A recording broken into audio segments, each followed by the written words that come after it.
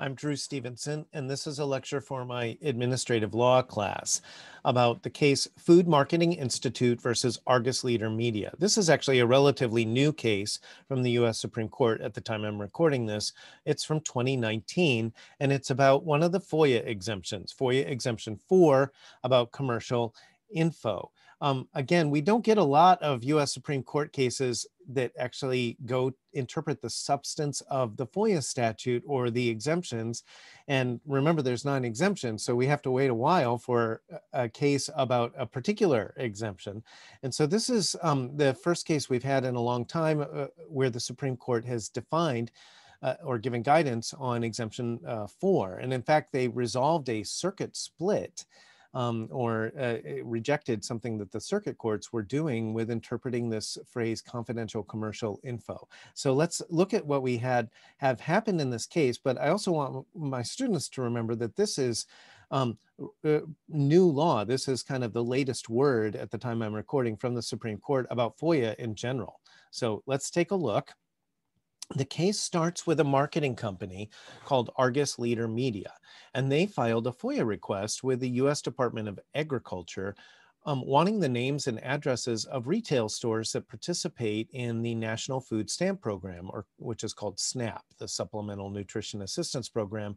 In fact, they wanted each store's annual SNAP redemption data from a 5-year period between 2005 and 2010. And for my students, remember, I talked about this program in another video. This is a cash assistance or part of our social safety net from the federal government for those living in poverty and families with infants and young children to help them get coupons or vouchers to buy groceries with. And so what Argus Media wanted to know was, where are the people who get food stamps shopping, and which stores do have the highest percentage of food stamp customers going to them, because this would be kind of marketing data. Well, the Department of Agriculture refused this FOIA request, at least for the store level SNAP data. And they invoked FOIA's Exemption 4, which shields from disclosure trade secrets and commercial or financial information obtained from a person and privileged or confidential. So Argus Leader sued the USDA. Now, just as a refresher, I have another video about the exemptions themselves, but here's the text from 5 U.S.C. section 552B. This section does not apply to matters that are for trade secrets and commercial or financial information obtained from a person and privileged or confidential. Now, trade secrets is clear enough, at least for our purposes here, but there was a lot of uncertainty about what commercial information that's privileged or confidential is referring to. And the district court followed the circuit court in precedent where it was, and used something called the competitive harm test, under which commercial information isn't deemed confidential for purposes of this FOIA exemption unless it's likely to cause substantial harm to the competitive interests or position of the person from whom the information was obtained. In other words, if it's harmless, there's no reason the government can't turn it over, and that's what the court ordered it here. They said you have to disclose this because it's not clear that this would hurt the stores. Well, at this point, a trade association of grocery stores intervened in the case, the Food Marketing Institute, whose name makes it into the caption of the case for our purposes. The Eighth Circuit affirmed this district court and rejected the Institute's argument. They had a perfectly good test called the substantial competitive harm test, and the Institute, the Food Marketing Institute, wanted them to abandon that and just use the ordinary public meaning of the statutory term confidential.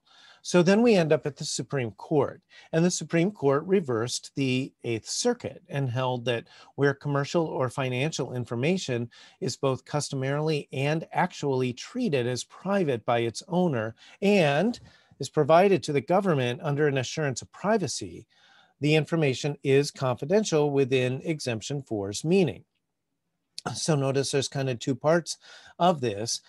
Is the entity that originated the information, do they normally treat this and actually treat it as private and confidential, or do they disclose it to anybody who asks? And did the government assure them that it would be kept private when they turned it over?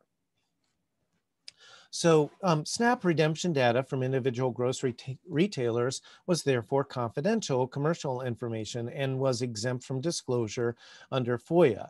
In other words, the USDA, which isn't listed as a party of the case by the time it gets to the Supreme Court, wins. They don't have to turn over the information. But this had turned into, at the Supreme Court, a case between the grocery stores and the marketing company that was trying to get this information out of the federal government. But that, by the way, illustrates something a little bit about how FOIA works, that sometimes the government has information about private parties, and those parties don't want the government to turn it over to whoever's filed the FOIA request. So the court refused to adopt this substantial competitive harm test from the Eighth Circuit. I believe other circuits were using it. And they relied on dictionary definitions of confidential from the time of FOIA's enactment.